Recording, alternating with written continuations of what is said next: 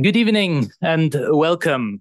My name is Fabio Gygi. I'm the chair of the Japan Research Center here at SOAS, and it's a great honor to chair this lecture in memoriam of Professor Ian Nish today. Professor Ian Nish was a giant in the field of Japanese history. He learned the language in the context of war, first in India and then in Malaya, and arrived in Kure, Hiroshima Prefecture immediately after the war to work as a translator. He returned to Edinburgh in 1948 to complete an MA in history and then moved to SOAS to work on his doctorate on the Anglo-Japanese alliance formalized in 1902.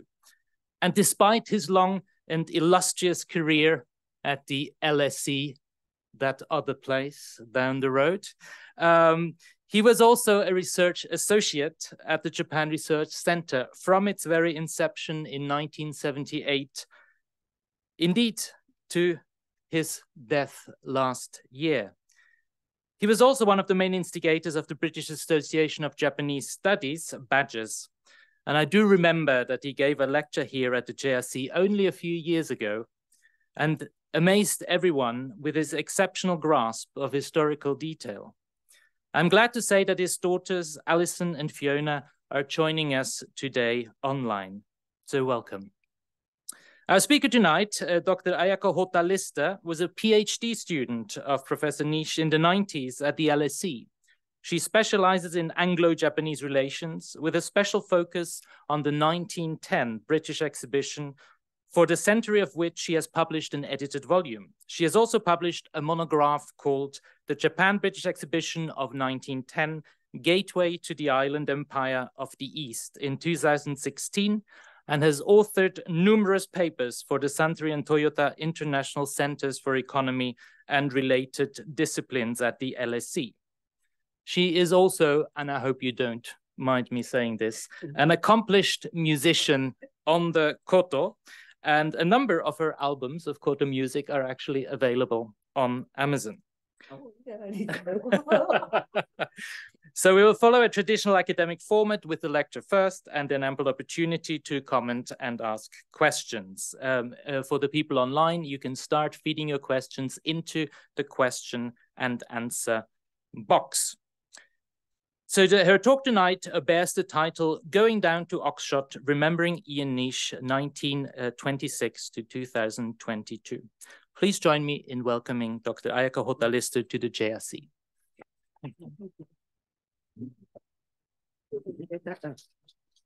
Maybe go this one. Yeah, thank you very much for coming tonight, and also those who are watching this online. It's quite a few people who, even I know can't make it. But and initially when this came up, oh, can't make it. Hoped online would be, and it does. So I must be a little bit. Have to be careful. I feel very honored to be asked to give this lecture and about my mentor, Professor Nish. And I will talk about later on about my experience with Professor Nish, and so that you will know what Professor Nish really was like, and also at but the start off first about this Professor Nish, the accomplishments and the achievements, contributions, and actually Fabio had already given sort of briefly what he did and like that. So something that mentioned, probably I may not repeat, but because it's so much in here, so probably I might repeat something that Fabio had said, and then as an order is about first about Professor Nish's achievements and contributions, and then there are about 17 videos here to show, and then so that I will refer to what the video is about, and then after that, at the end, after the end of the slide, it will change it into mainly my sort of experience that I had with Professor Nish, during which time we decided this the video you will see from the beginning to the end, just slowly moving on. And so whichever somebody suggested, oh, might be if videos are on, probably people would be watching this, and they might not seeing me, so might be easier. But I don't know. But I hope what I say is quite relevant. That's my experience, which the loads of them, but I only mention quite a few. And then towards the end, I would like you and also some from watching online, if some questions and also their experience of sort of encounter or whatever it is, might show what Professor's sort of characters and the personalities and the sort of to share with us. So voluntarily, I wish it, I'm definitely sure that many of you have encountered these kind of things. So I would like you to say, you know, to share with us.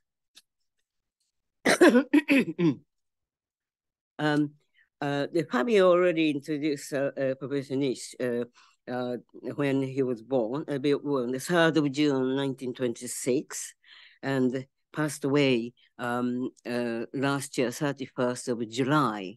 And I was fortunate to be able to see Professor Nish 4 days before his passing away. And I was expecting 3 days later, but unfortunately, it had gone sadly. So that's the end. One very interesting thing is that because I correspond with daughters, Professor daughters, and they were very supportive of me, and they're giving me some photographs and also as well as that one Alison, the one with the daughters, sent me sort of. And with the photographs of that Professor Nish's grandson, apparently the 22, I say March 22, grandson had to give a presentation entitled like my very important person. A title, and which his Professor Nish's grandson chose Professor Nish. He said Papa, and with large P, and but that was well structured and very surprised actually, and I have to script, not like me, script and have to memorize, and but of course.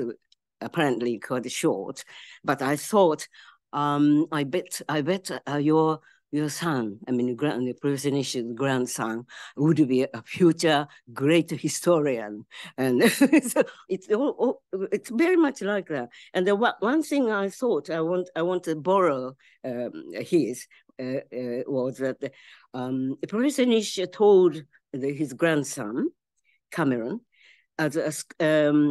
said. As a schoolboy, Professor Nish was a schoolboy during the First World War II. And he remembered being on the fire duty from the roof of the school and looking out for German bombers over Edinburgh. because he was born and grew up in Edinburgh.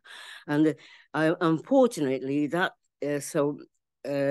this grandson actually showed to his schoolmates at school the photograph of these German airs and bombing, but it wouldn't come out in the in this image, unfortunately. So, but if you think about it, when you were something like 6 or 7 or 8, and doing something that Professor Nish did on the roof, and those German bombers, what do you think of that sort of future? You know, I thought about, it's really, it's not just only sad, but I wonder if this kind of experience might have sort of some sort of impact on his thinking in the future. But of course, he was only 7 or 8 years old. But I think it's something that if we have experienced anything like that, I think it's quite an impact, I think. But anyway, that's the first thing I wanted to say. And then 1945, leave George Watson Academy, Edinburgh, and to join the army. And so 45, he joined the army and selected, although I think Suzanne, the book showed that when he interviewed, he said, I didn't choose, but they chose me. That what Professor Nish apparently said, because he had by that time he had some languages like German, French, and Russian French. So quite good at sort of learning languages. So that he was selected to learn very difficult language, Japanese language. Then studied Japanese at the Army School of Japanese Instruction in Simla in India, and the Karachi.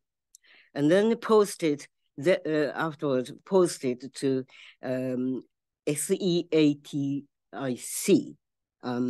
that means Southeast Asia Translation and Interrogation Center in Singapore. So you could see he had quite a lot of experiences of actually using and translating Japanese as well, and interrogation. But although he said the interrogation is not as you imagine, question and with the lights and that kind, not didn't seem to have been. Then he went back, then he was sent to Japan, 1946. That means after the war, and for 2 years as a translator. And then he collected quite a lot of bits and like leaflets and all sorts of things. Later on, he used to make his book later on. Anyway, so then after that, 48, he went back to Edinburgh and then studied history at the Edinburgh University of Edinburgh. After finished, got a degree, he continued Japanese history, studied at SOAS here, under William Beasley, Professor Beasley. Beasley is a very famous specialist, and then he got a PhD on 57. I have the video later on. I'll show you. But before and then immediately after he got the PhD, he got the job in the University of Sydney in Australia. So you can see by that time he flew the various parts of the globe. And then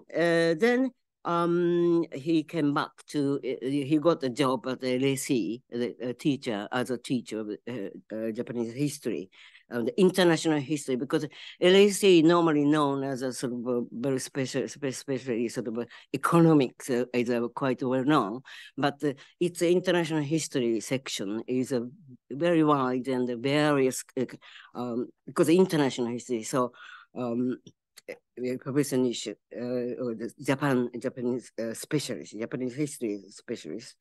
That was 62, and until retirement, his retirement, 91. You can imagine all these, there's only hundreds of students studied under Professor Nish. And then 91 retires. And you would think when after retiring, after many years of working very important jobs, you would think, a lot of people would say, oh, I want to have a rest and then retire or whatever. He wants to do leisurely something, but he was not like that. Because in 95, he was appointed one of two general editors of the Japanese government sponsored sponsored Anglo-Japanese history project, because at that time, some of you may know, Murayama was the prime minister, and it's quite different from other prime ministers, because that's not, he was not, we call it the Jiminto, the liberal, it's dominant, almost one party dominated by Jiminto. Jiminto is like liberal Democrats. Sounds quite good, liberal, but everybody has a different opinions. But as far as I know, I don't think so. I never change, hardly change. The only Murayama and a little bit, it's a Shakaito. But Murayama prime minister was different. Even my husband, we didn't know much about Japan, Japanese politics, but he thought, oh, Murayama is the best one, best. But anyway, he appointed this Japanese, was appointed as an Anglo-Japanese history project. The history of Anglo-Japanese, 1600 to 2000. It's very, very long. And it's not just only politics or diplomatic subjects, but all covering all culture and social studies, and in 5 volumes.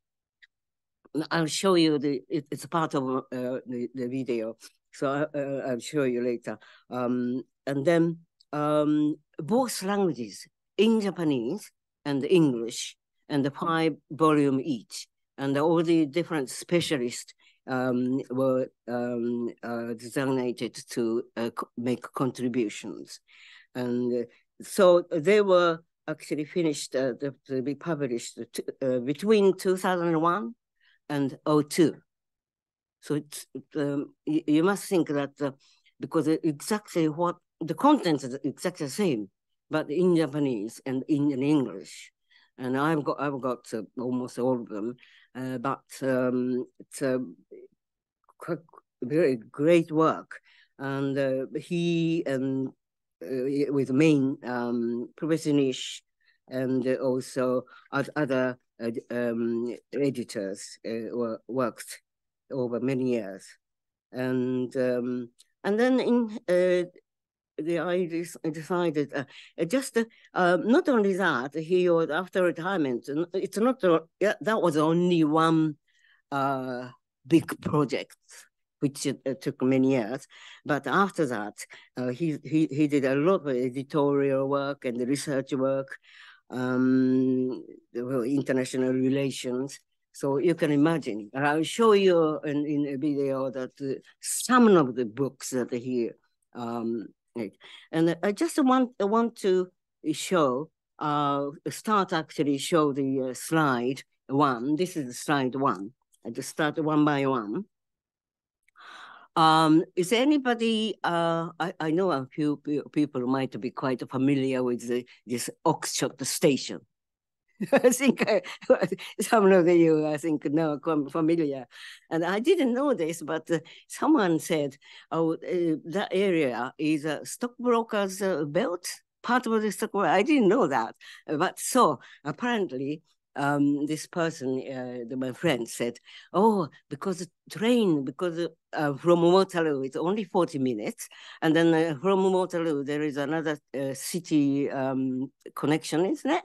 So that a lot of people on the train, when the Professor Nish probably going to LSE every day, most of probably, and all the days particularly, they might be working on other bankers and stockbrokers, and then they might be wearing a bowler hat and the umbrella was something that even I have heard, I've seen.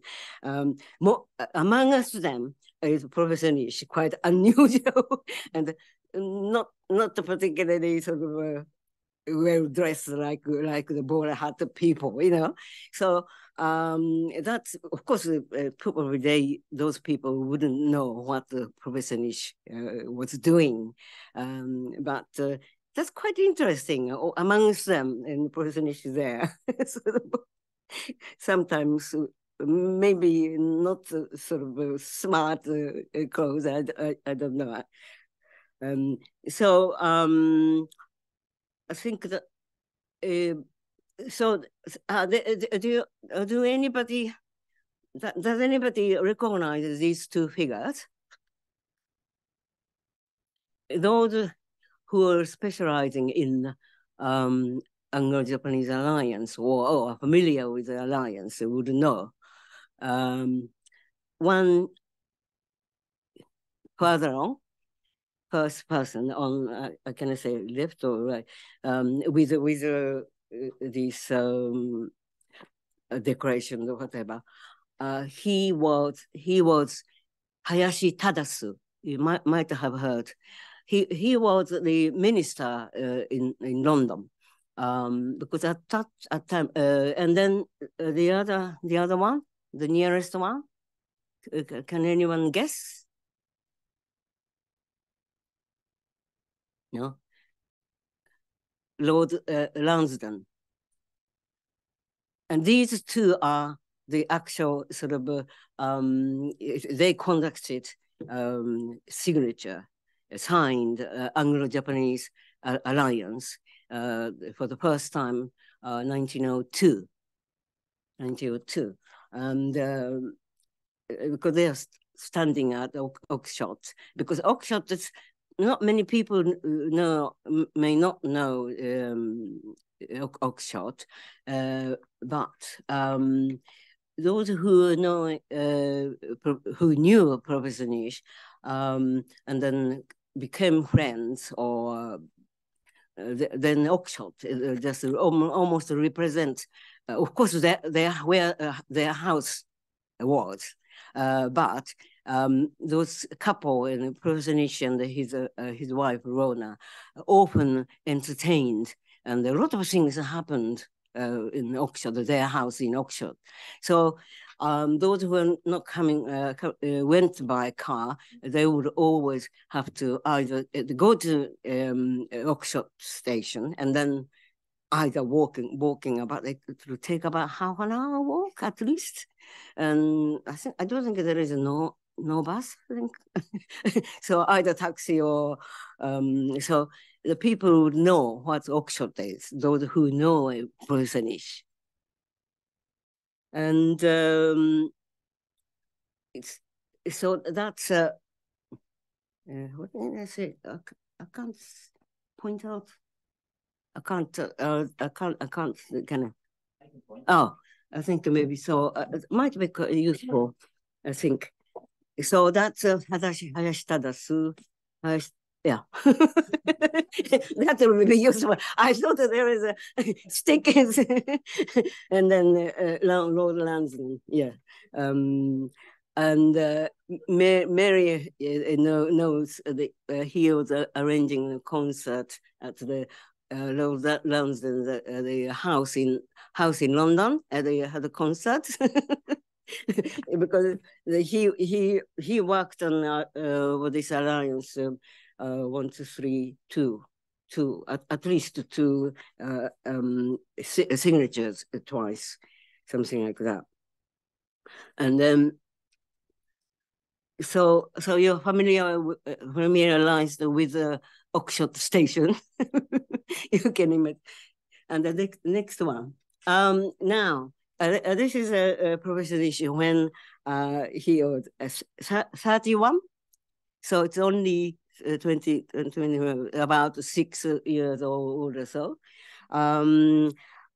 He went to this school, and 31. So those who are familiar with what happened about 31 or so, 1931, probably straight away what happened 31, and historically, the first war on Shanghai. So that is why on the right hand side, the sort of start of Japan's this black. I didn't want to talk about the first, Second World War, but unfortunately that's and then I think then I think slide 3. This is school. I think. Oh yeah. I showed you. Yes, the school name, George Watson College, Edinburgh. Yeah. And I don't know what kind of, but he was, of course, really brilliant. So now this is army papers, and as a second lieutenant Nish, because I don't know all those hierarchical posts over this in the army, but apparently something indicates second lieutenant Nish. So it looks they're looking quite sort of apprehensive, but the sort of you can detect a little bit sort of quite a determined the face, very serious, and everything is a bit. I thought he was very handsome, didn't you think? That's the first thing I noticed. I don't know. Now, this is a 46, and in Kawana Hotel, it's Kure. Kure was Japan's Japanese Navy's base there during the war, and then he was sent 46 to 48 for 2 years. Sort of supporting or helping, as well as some sort of interrogation he did apparently.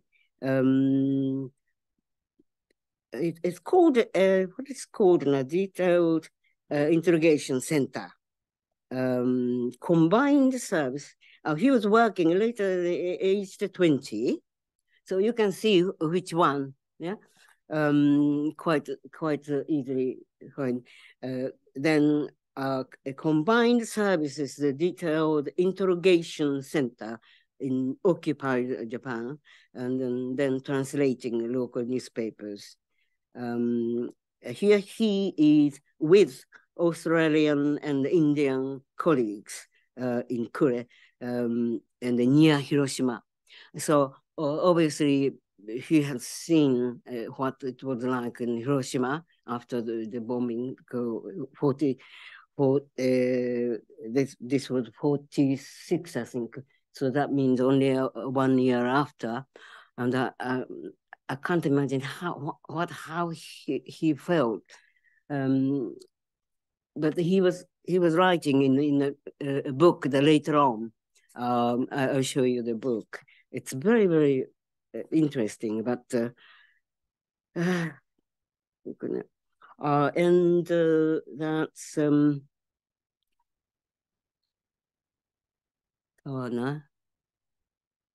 oh yeah. And so after 2 years in Japan, and he went back to Edinburgh and started university and chose history. And after 3 years, and moved to SOAS here. And under Professor Beasley.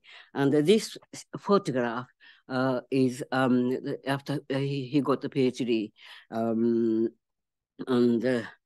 again, I thought, I don't know, I thought it was very, very handsome. Don't you think so? I don't know what the men think of it, but I definitely, I think as a woman, the first thing I thought, but looks very, very quite so serious, doesn't he? And but those are the days, and when it got the PhD, it's really sort of propaganda and things like that. And as you know, Professor Beasley is a very well-known scholar on Japan. Later. And next one is quite different because like a normal person, he got married with Rona.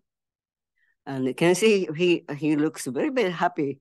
Apparently, it took many, many years for courting. And I remember his daughter saying, "Oh, he was teaching at LSE, London, but Rona was teaching at the University of Aberystwyth, you know, in Wales, and so about 7 or 8 hours drove by car."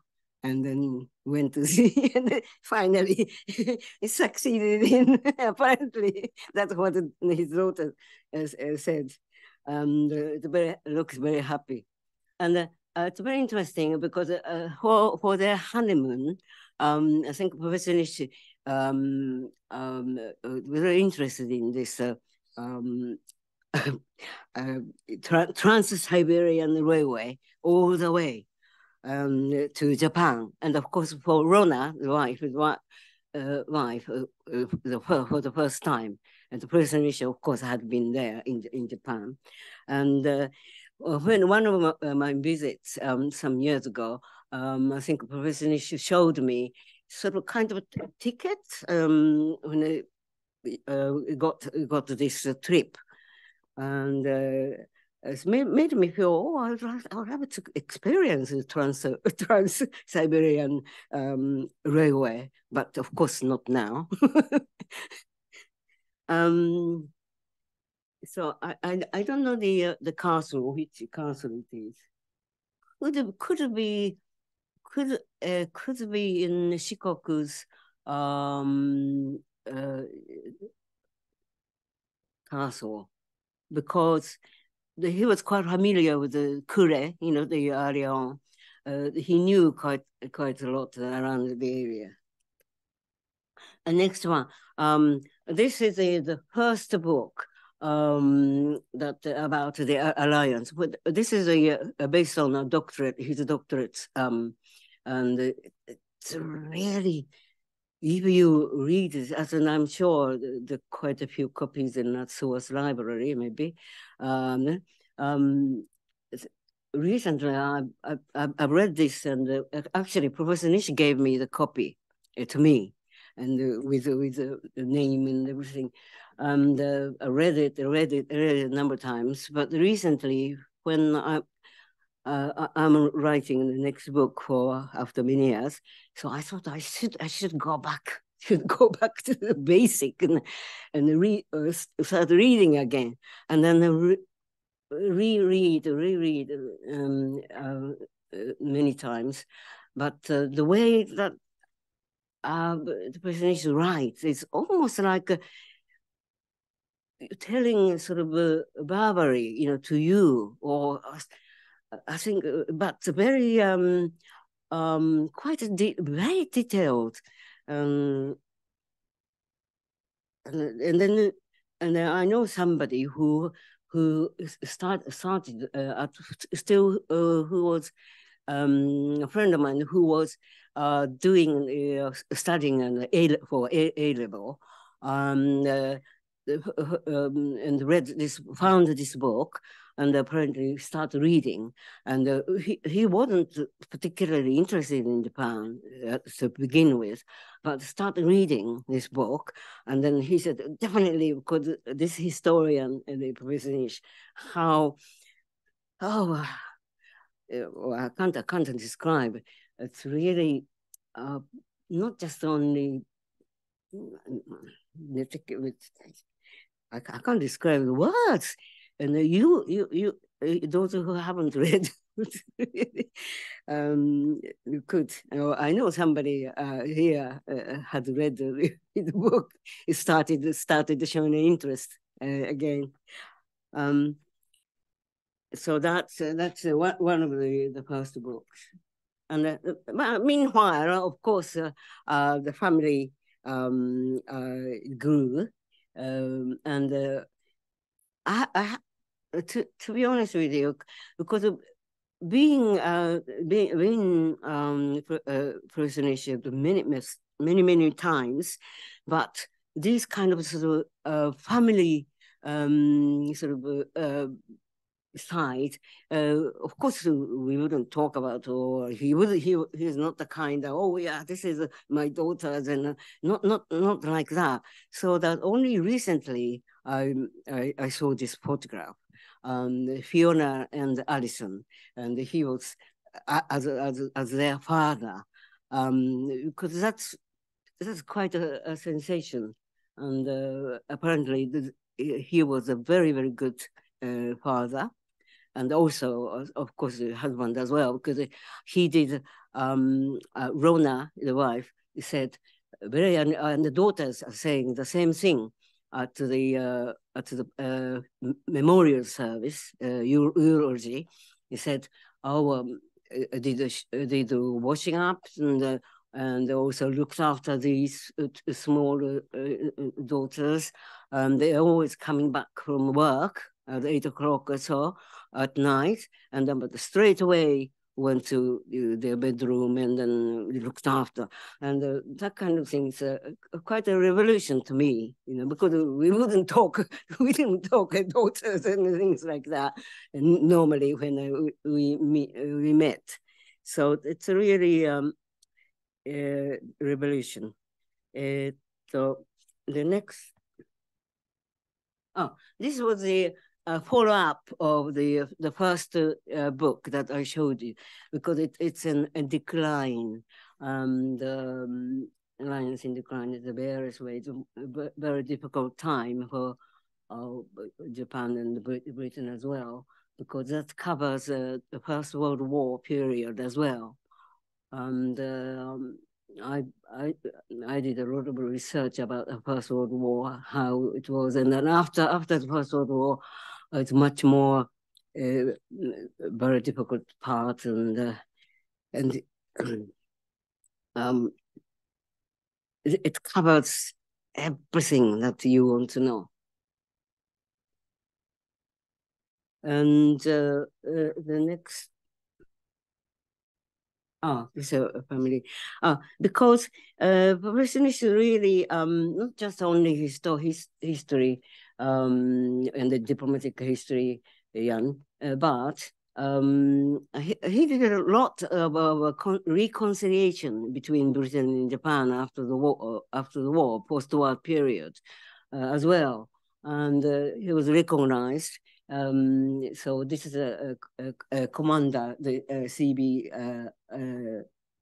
CBE, the commander of the British Empire, after the celebration, the reception, and these two daughters, grown up, of course, by this time, and This happened 1990, and I just wanted to show.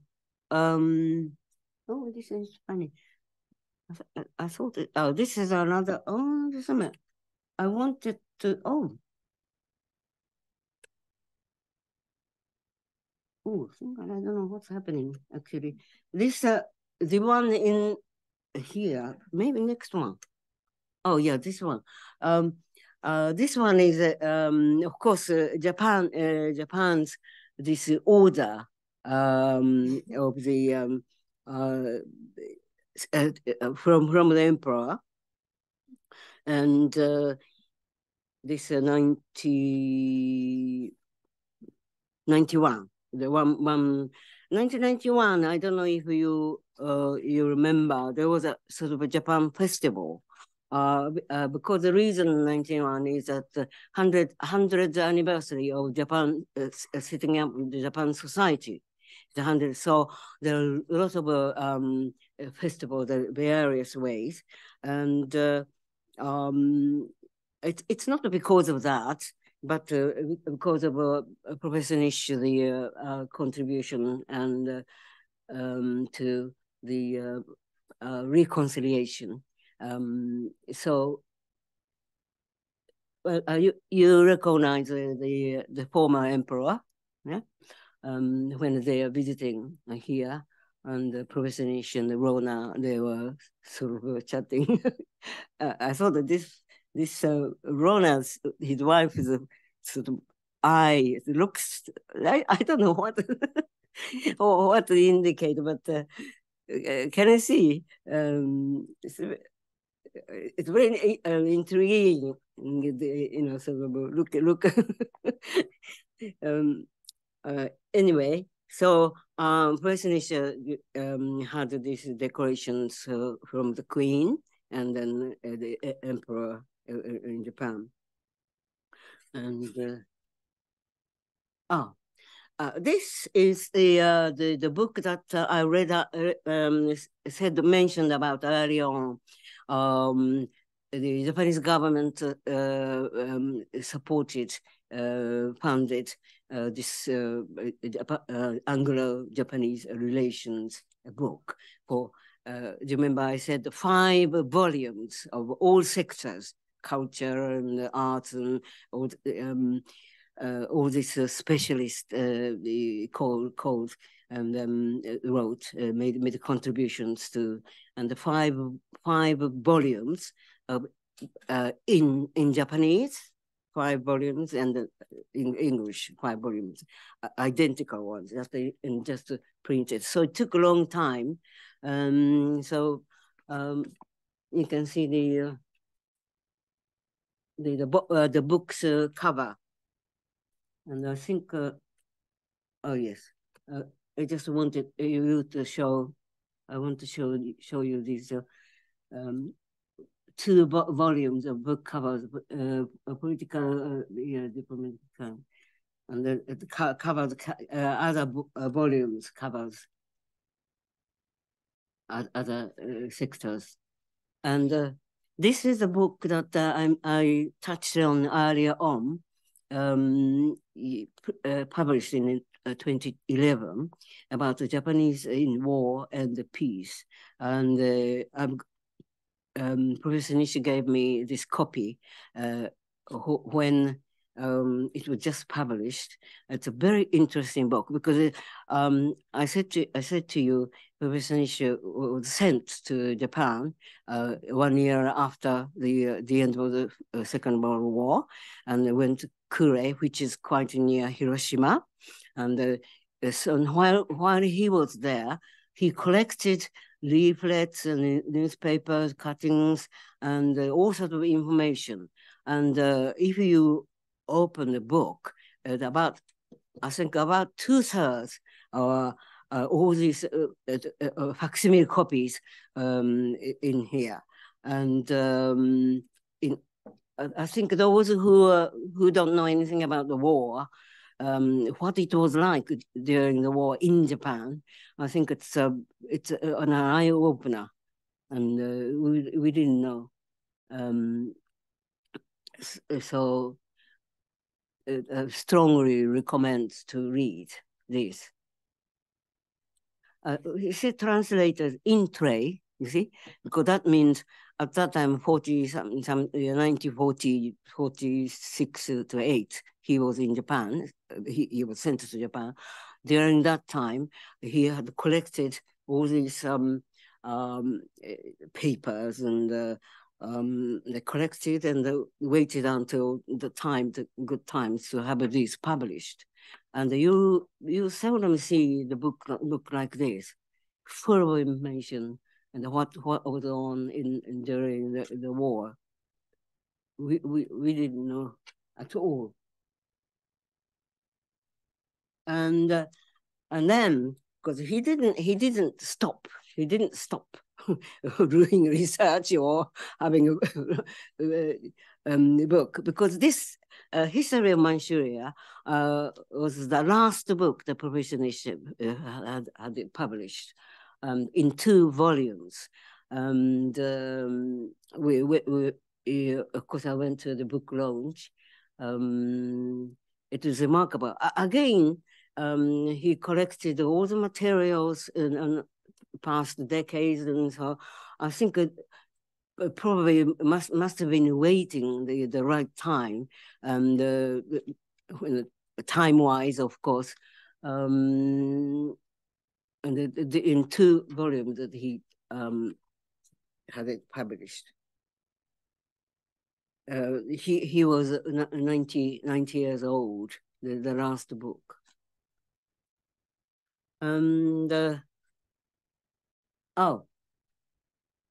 next one is rather funny with me because I myself and my husband Malcolm visited them quite regularly, constantly, and I had hundreds of many photographs. But of course, you would get bored, so I did only this one. This was quite significant because Rona passed away the following year, and summer following year. So this would be the last one. And we visited various times, but including Christmas time before them. But this was with Rona, the first, the last one, unfortunately. And on the last photograph is that Fabio just touched a little bit about my interest. Well, because this is not really good photographs at all, because this was a concert in 2008. Because I never forget this the concert, because I always organize a concert for RLIB, Royal National Institute for the Blind People, and the school there, and the music education purpose. And so I've been doing it for 20, 30 years or so, but having a proper concert. And this happened to be 2008. I had organized it already. And then one day, one of these visits, and I asked whether, because he's a very professional piano player. And so I said, just to sound it out, whether she would be joining me to play with me my koto and at a concert, this concert. She was delighted, and after that, there was another one 3 years later, the same purpose, and she collaborated with me, and then so we played modern pieces, not the classic pieces. But this is the only photographs I could find, and they're definitely sure there are a lot, because at this time, I think 2008 is quite a significant year. because one is the 1,000 years anniversary of the Tale of Genji. Do you know? Yeah, written by a Japanese woman at the court. I believe this is the 54 in 50, I think about 54 volumes. That the 1,000 years anniversary. And we were just happened to have been in Kyoto, and the summer 2008. And so obviously pieces I chose was that music, the poem, we call it waka, Japanese. Waka was compiled in 905. And we often, the classic pieces, we sing these very ancient waka poems. And so I'll never forget this particular concert. And I couldn't find the better photograph. But another significance was that I have invited through another koto teachers in Japan who brought six of her students, and so it was quite what can I say, very what can I say, can you imagine 7 or 8 ladies in the kimono, and we are all playing the classic koto pieces, and amongst them called Rona playing the piano with me. So I think I will never forget it. And so I think this is in fact the last image to show you. But from now, I planned. Oh, rolling slide. Should I do that? From now, I am going to talk about my experience with Professor Nish. And I hope now I'm not boring you, because quite a lot, but only a few experiences, so that you will know what other than the academic and side of Professor Nish, but as a person, what Professor Nish is like. And so just slowly, slowly, so that you may not watching me.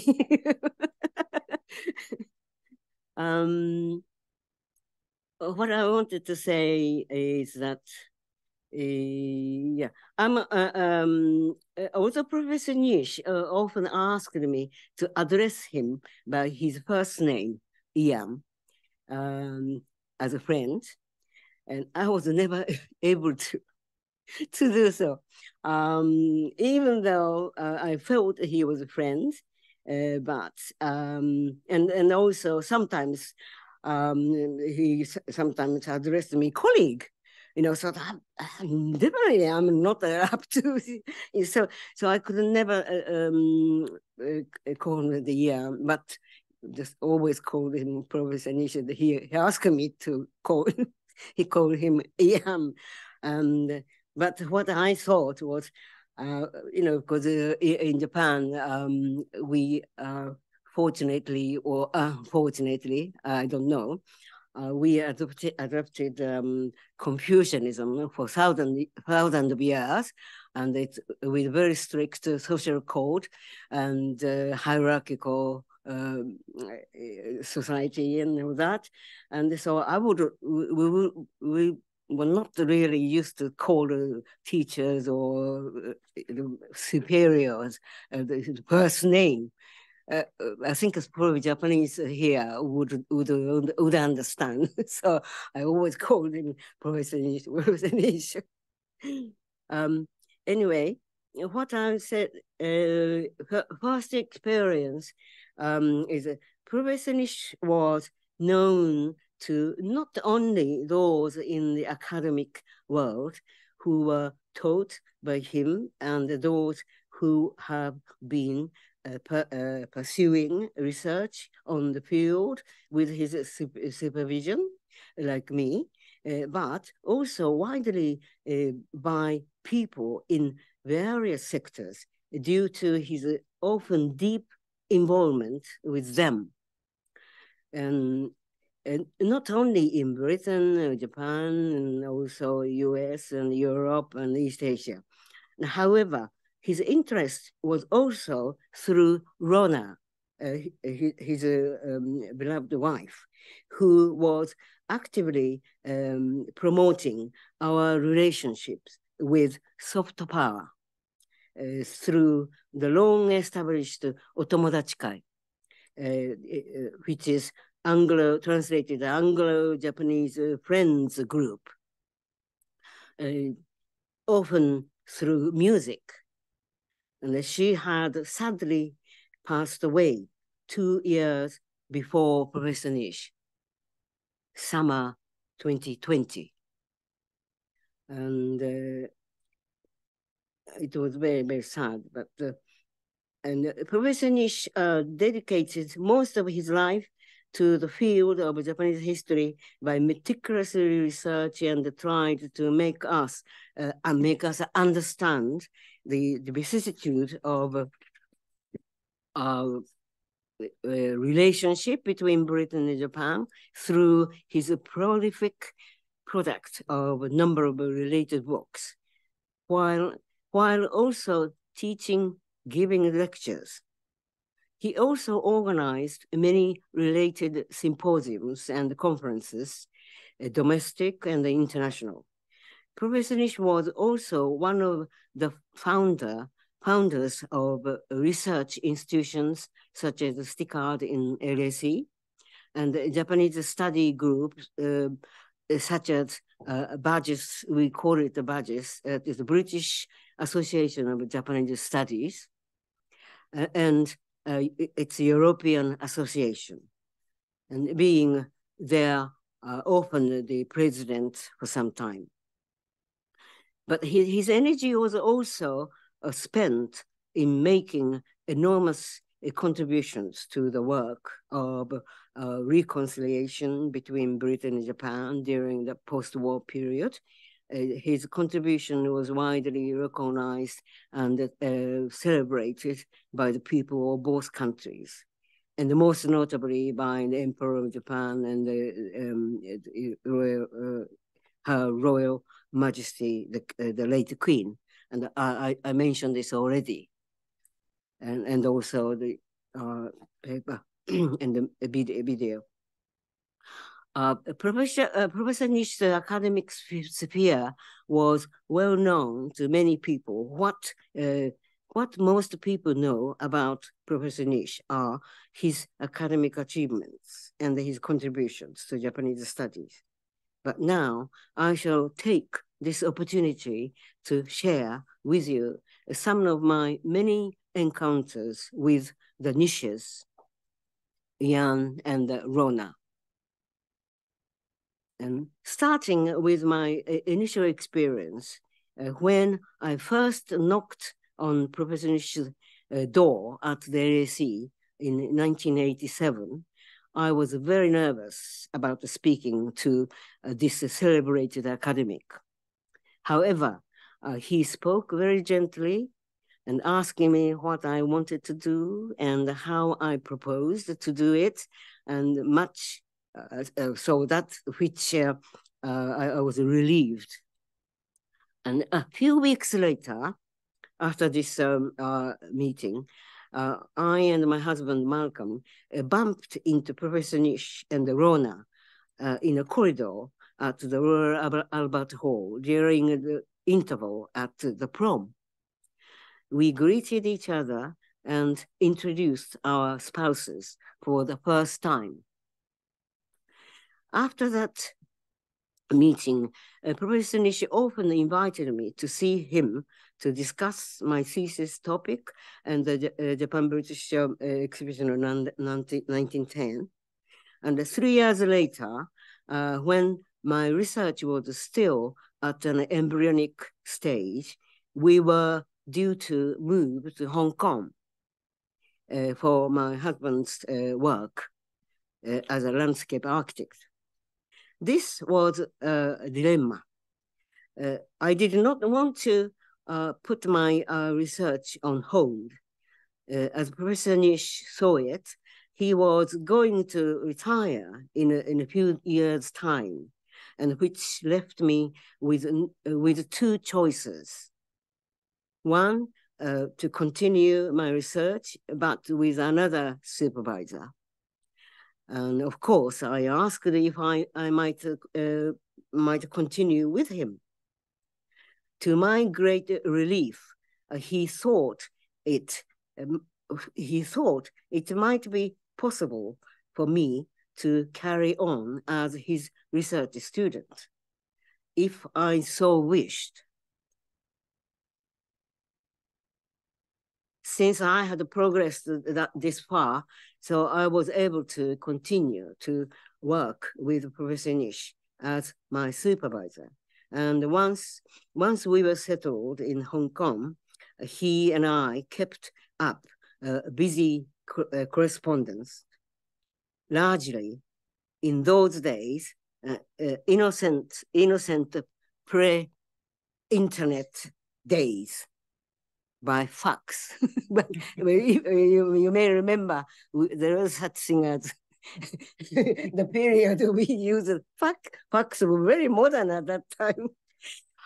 Yeah, so when we were in Hong Kong, because I was teaching at the Department of Japanese Studies at the Chinese University of Hong Kong, and as well as the Department of Music there, as the traditional Japanese music teacher at the request of the head of the department. So you can see how busy I was in Hong Kong.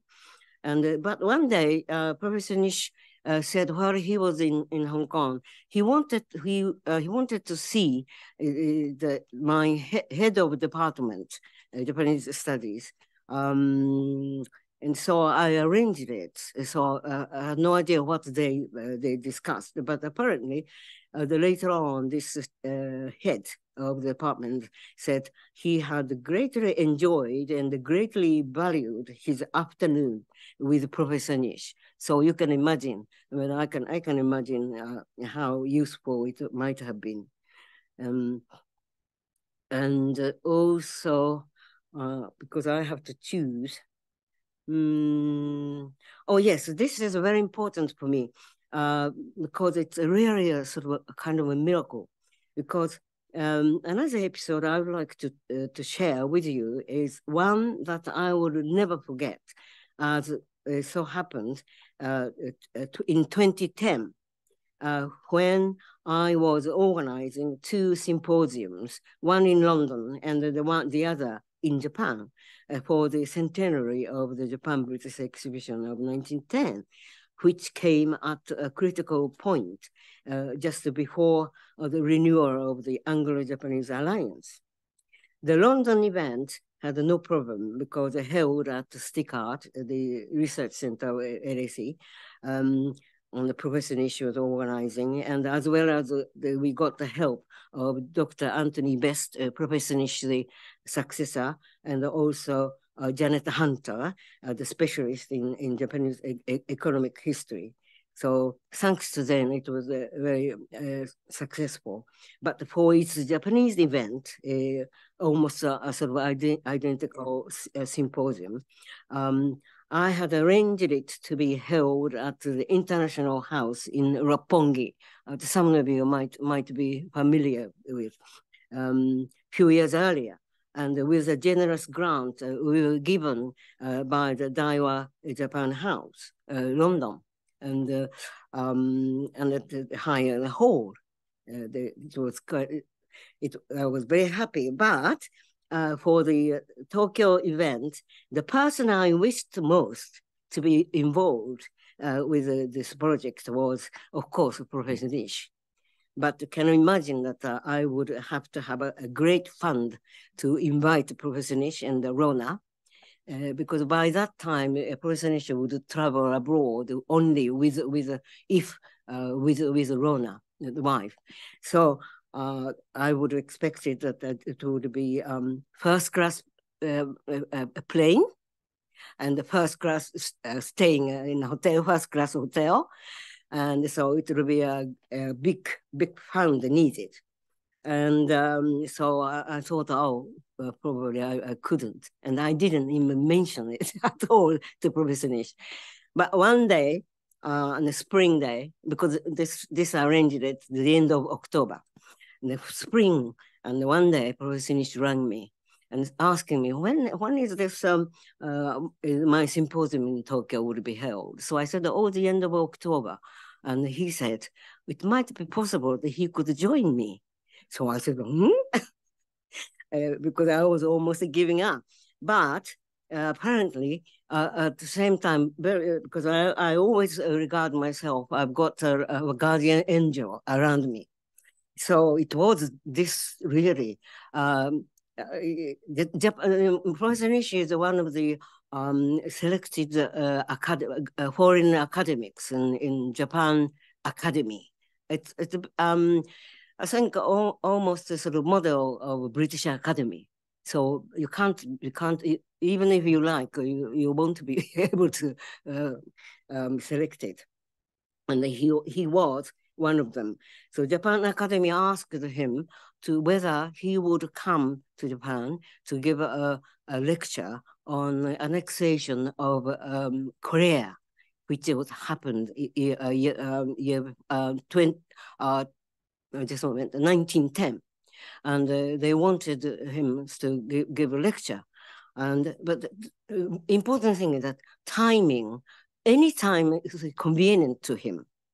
So Professor Nish rang me, and I could join. He said he could join, and then accordingly he arrived in good time, and there was, he spoke. He gave a lecture in Japanese to the most of the Japanese audience, enthusiastic audience, and then when it successfully finished, this Japan Academy lecture he gave, and I attended as well. And so this was a really the things that I wanted to tell you. And of course, I've got some other prepared and a lot of other very nice story, but apparently time is up. I'm sorry, yes. So we've had 1 hour and 50 minutes. Okay. I think it would be nice to open the floor. Yes. I would like to ask you for any questions, if or any comments that you would like to do with any experiences that you had with Professor Nish, voluntarily.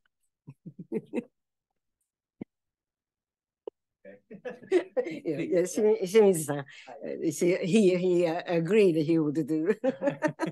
Yes, I met Dr. Hotta-Lister several weeks ago, and we talked about the memory of Professor Nish and then her experience. So we want to share. I want to share with you my fond memory of Professor Nish.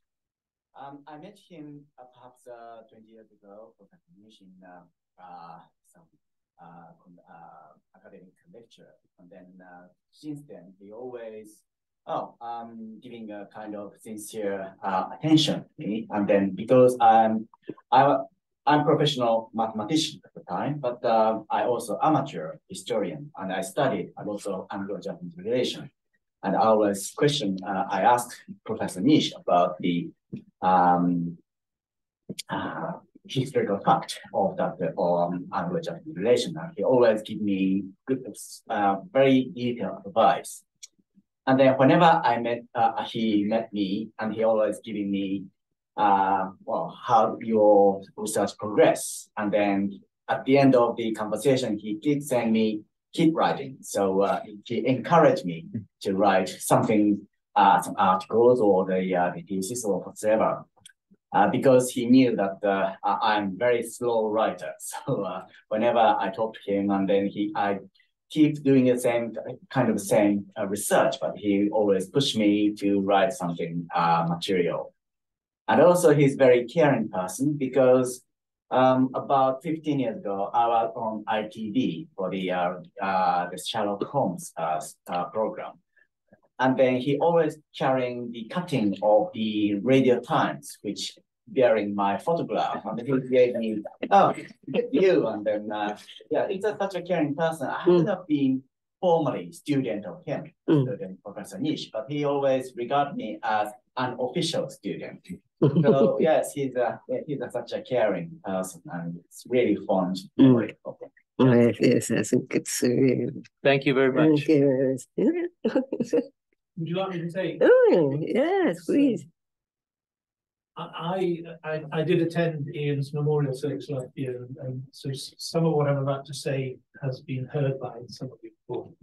So apologies for that. But first of all, I'd like to preface it with a message from Fiona and Alison. As some of you might know, Ian's daughters, Fiona and Alison, live in Scotland and both have young children. Their school half-term holiday was last week, sadly. So the date chosen for this event was a week too late for them to attend in person. They have the Scottish half-term is a week earlier than ours. If possible, they're going to attend online, though they wish to keep a low profile. They thank Ayako for organising their own tribute to their parents, but still intend to organise a family memorial service at some point as well. They send their warmest regards and thanks to all of you for making the effort to attend Ayako's tribute this evening. They know their parents would be very touched. My own tribute, I've slightly updated it since the memorial service last, it's exactly a year ago. But I studied Japanese, and my course of Japanese studies in the 1970s at Cambridge only covered the history of Japan until the Meiji Restoration. So I was delighted to come across a copy of a book by a certain Ian Nish on post-Meiji Japanese foreign policy in a local bookshop in 1976. I understood that Ian belonged to the unique generation of Japanologists who emerged from the war, which had also included my own teachers at Cambridge, Carmen Blacker, Douglas Mills, and Charles Sheldon. William Beasley actually came and gave us a lecture as well. By a remarkable coincidence, I was fortunate enough to get to know Ian personally over 30 years later, soon after my wife Mitza and I had moved to Oxshott, not because we're stockbrokers, in 1997. And Ian and Rona had been living there for over 30 years. In fact, when I was going through some of Ian's work, some of Ian's books, helping his daughters sort through the library, I found their change of address notification, which said, from the 1st of February 1967, our new address is Oakdean in Charlotte Drown. Soon after Rona passed away in the summer of 2020, my own visits to Ian, who was living alone then, although with a carer, became more frequent, and he began to share with me some of the stories of his life and career. We would agree upon which webinars of the Japan Society and the Daiwa Anglo-Japanese Foundation, among others, he was keen to sign up for. A monthly schedule was drawn up with the support and encouragement of Fiona and Alison. Discussions with Ian arising from one Japan Society webinar in March 2021, presented by Peter Kornitsky, based on his new book, Eavesdropping on the Emperor, gave me fresh insights into Ian's wartime experience of learning Japanese in Simla in the Himalayas. Ayako has referred to that. This book has Ian's photograph on its front cover and rarely left his side after its publication in June 2021. Reference is made in it to Richard Mason's 1946 book, The Wind Cannot Read, a romantic wartime novel centered around military personnel learning Japanese in India. Speakers of Japanese will be heartened by the words of encouragement given to the central character. Only the best brains can learn Japanese. The book was made into a film in 1958 with Dirk Bogarde in the lead role, almost as dashing as Ian. Its classroom scenes are authentic, and I had no difficulty picturing a 19-year-old Ian at his desk with the wartime edition of Kent Hughes' Japanese English Dictionary, which he'd been given and was allowed to keep from the school at Simla. He ended up, obviously, as we've heard, visiting Japan in 1946, and that was his initial posting. Ian always, this is getting a little bit more personal now, but Ian always set great store by keeping in touch with friends, former colleagues, and students around the world. So there were numerous Zoom and FaceTime calls with Japan and the United States that I helped him to facilitate. He was clearly happy looking back on the achievements in higher academic, diplomatic, and government circles across the globe of his former students, and was encouraged that so many of them continued to write to him and visit him in Oxshott. One of Ian's longer-term projects had been to secure good homes for the many highly specialized books in his library. This had largely been achieved by 2020 thanks to willing librarians at SOAS and Edinburgh and East Anglia, but also support from Alison and Ian's publisher Paul Norbury, and that enabled me to help Ian get some closure on this project. Following the sale of the family home earlier this year, I came across one book which provides a clue to the path on which the 16-year-old Ian was about to embark. This is a well-thumbed 1942 edition of A.J. Grant and Harold Temperley's Europe in the 19th and 20th centuries, 1789 to 1939, which had been awarded to Ian by the headmaster of George Watson's College for boys for both the James Thynne Prize in English Literature and the Shannon Prize in Modern Languages. Although Ian was untiring in his support and encouragement of his many students around the world, devotion to his family in Scotland was clearly paramount.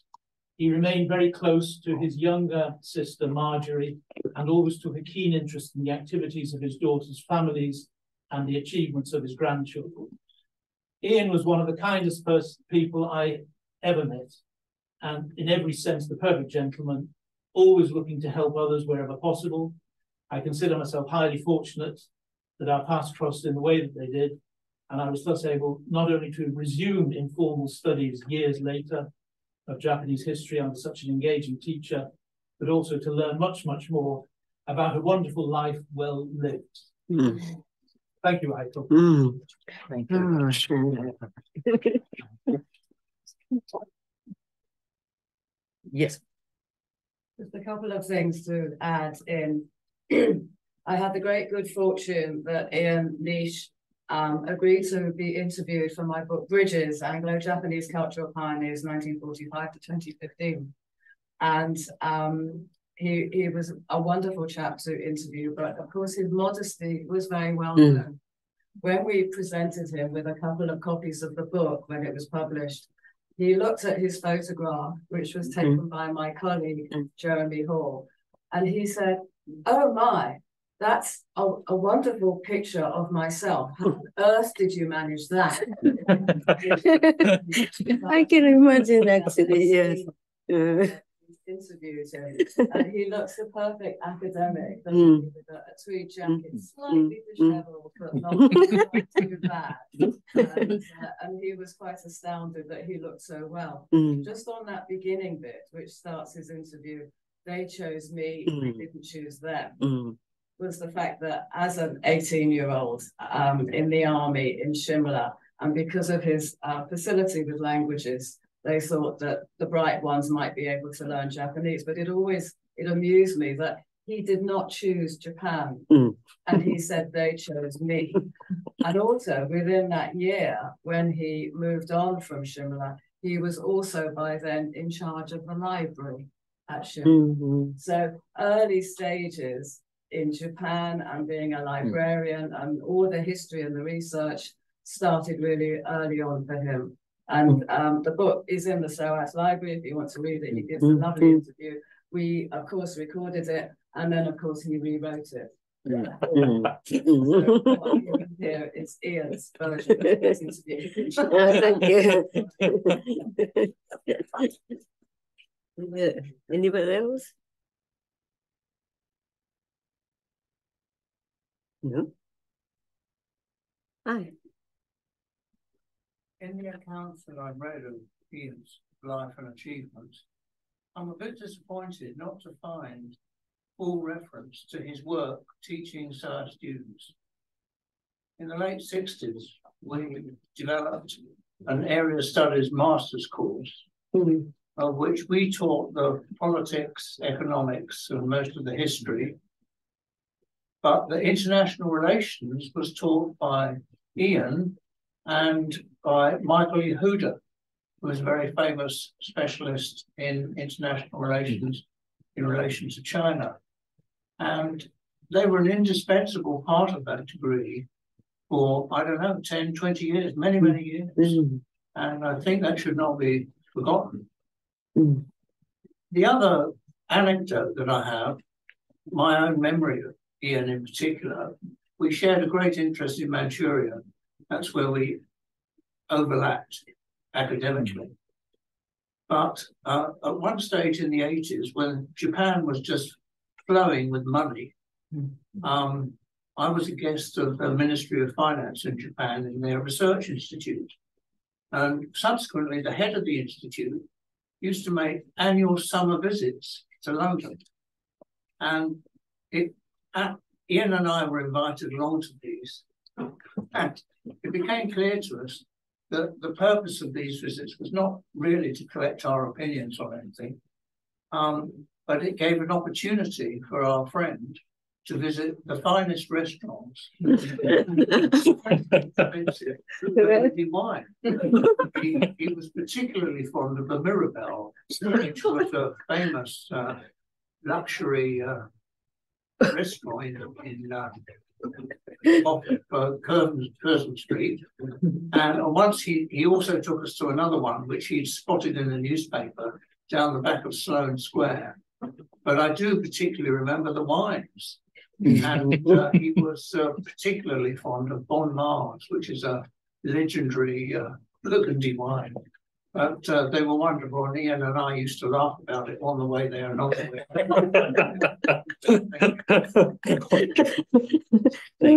Very interesting. Yes. There's one question here online in the chat that I'll just read out by Ian Ruxton. How old was Ian? Yes, yeah, I know him. Yeah. How old was Ian when he watched when he watched 4 German bombers on the roof of George Watson's Academy? My guess is 14. My father, 1 year older, witnessed a dogfight over the Firth of Forth in 1940 from a rival school at Musselburgh. Maybe they saw the same battle. Yeah, how this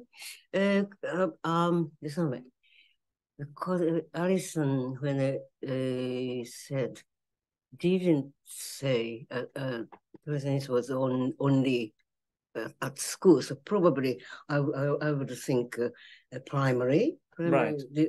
This what is it called? The school name? George Watson's College. College.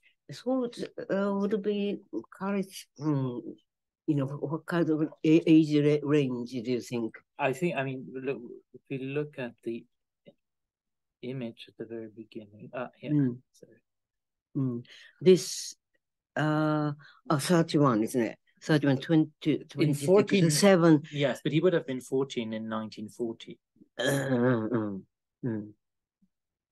Maybe, perhaps, yes. Maybe around that time, maybe. Right. Well, maybe it was the same one. So, how the replies to him? Yes. Well, he will be. Actually, yes, I know. Yes. Rockstone. Oh, he's still in Japan. I know. I met him and his wife. I think Asako. I think. How can I address him? He can hear you. Yeah. Hello, Ian. Do you remember me? We met at the Nishes I think your wife's name called Asako, if I'm right. It's quite a long time ago we met you. But according to we calculated the age personage at that time could have been around 14. Yes, Asako. Yeah, Asako. I have a good memory there. Yeah. Oh yes, yeah. How are you?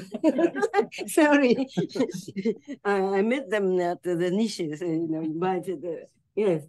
I can't talk. I've unmuted you. If you want to just say how interact. if I can do. Oh, how are you? Are you still in Japan? Yeah. Yeah. Can you hear me? Oh, that's good. Are you still? Yeah, we're both very well, thank you. We're both very well, thank you. How is Asako? Yeah, very well, very well. Thank you. I think you were at that time. It's quite a long time ago, 20 years ago or something like that. Yeah, must be. I think 1998 or thereabouts. You had a cat. Yeah. I think you had a cat. That I remember. And yes, we still have a cat, not the same. Cat, oh, so my memory is not so bad. Yes, yeah, good memory. Are you still in? I think you were in at that time Kyushu. Yes, we're still there. Kita Kyushu. Oh, Kita Kyushu. oh really? Yeah. Oh, yeah. Oh, anyway, I don't want to interfere with the process. Thank you thank very you. much. Yeah, lovely to see you. Yeah. Oh, this is interesting. Any other contributions from? I think those are the questions from online. Any other questions from? Yes, one very short comment to tie in about the relationship between Ian's support of young academics and in my case not so young. When I did my PhD, I was over 40, but I am not a historian, I'm an anthropologist. And I came into touch with Ian through his wife, Rona, and through Nichie Tomodachi Kai, which I have mentioned, because my research was related to that. And just that Ayako mentioned Ian's support of the Tomodachi Kai. He was a husband who attended events, and joined us, and going down to Oxshott. We all went down to Oxshott. In the way that you mentioned, and Ian supported anybody and everybody who showed an interest in it. And when the Japanese ladies went to visit him, they were often surprised because Ian would be serving us in his pinny and taking the dishes away. And he was a marvelous person, as was his wife, and left a great legacy, not just to Anglo-Japanese relations history, but as David said, a life well lived, and somebody that great to somehow in a tiny way follow in his footsteps. Because I regard Grant Provision is a really true gentleman. Really is. You seldom meet anybody. Well, I don't know. I don't know many, but everybody is saying that. Mary-san, nankana? I'm sure you've got something. I knew Ian for a long time through Otomodachi Kai, of course, but also my mother was involved in Japanese Women's Association for a long time. When they had 40th anniversary party, my mother asked Ian, Professor Nish, to talk about the founder of the Japanese Women's Association, which is Madame Fukiko Nishi, the wife of the ambassador. Japanese Women's Association was founded in 1956. And her husband, Mr. Nishi, it's Mr. Nishi, Mr. Nishi, ambassador. Oh, that's confusing. Was the second ambassador after the war to England. Oh. And when they arrived, ambassador and the wife arrived, they had a very difficult time because the British attitude towards Japan was not exactly friendly at the time. So Madame Nishi started this Japanese Women's Association to help Japanese women who came to England with their husbands. And she wanted to improve the impression of Japan through cultural activities. So Ian talked about the history, and he talked about Ambassador and Madame Nishi in Japanese at that party. So that I remember very well. I see. Thank you. Right. Thank you very much for a very inspiring evening, very beautiful memories that were shared throughout. We will, of course, continue the legacy. We're still teaching the history of Japan. We still teach the area studies, although also they have come under attack recently. We're now exhorted to be more global, and everything should be called global liberal arts.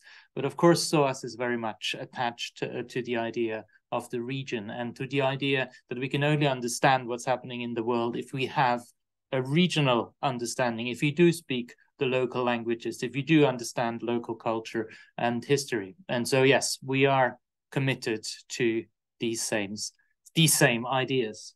So thank you very much for coming tonight. I thank you to our speaker. Thank you very much. I had more to say. There is more material, maybe for a second lecture, maybe next year. So I hope you travel safely back, and I hope you come to visit us again here at the JRC. We have a lecture next week by Dr. Russell Mead from Cardiff University, entitled Black Hero for Japanese Youth, Toussaint and the Haitian Revolution in Meiji Japan. Ooh. So also a historical topic. Thank you very much for coming. Thank you very much.